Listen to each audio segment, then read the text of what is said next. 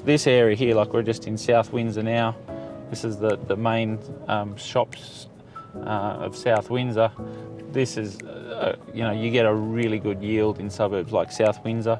The good thing about South Windsor, there's a lot of land that's, homes that are zoned R3, which means they have future, they could be potentially developed into townhouses and villas.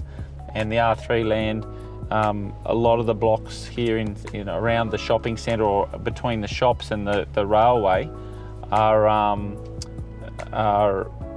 R3, and they're also big blocks. The block sizes here you can get 1,000 square metre blocks still here in South Windsor, which is fantastic. That's the local IGA Food Works in South Windsor. That's those guys bought a house off me in Bligh Park. Nick, that owns the news agency there, he's bought 2 properties off us, and he's a really good guy. There is good takeaways all the way along this strip here in South Windsor.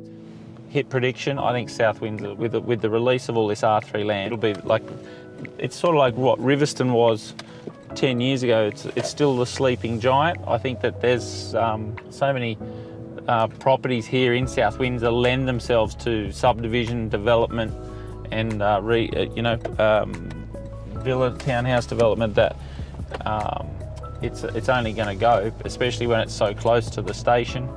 And I wouldn't mind betting that you would see some really big things happen here in South Windsor in the next 10 years. So.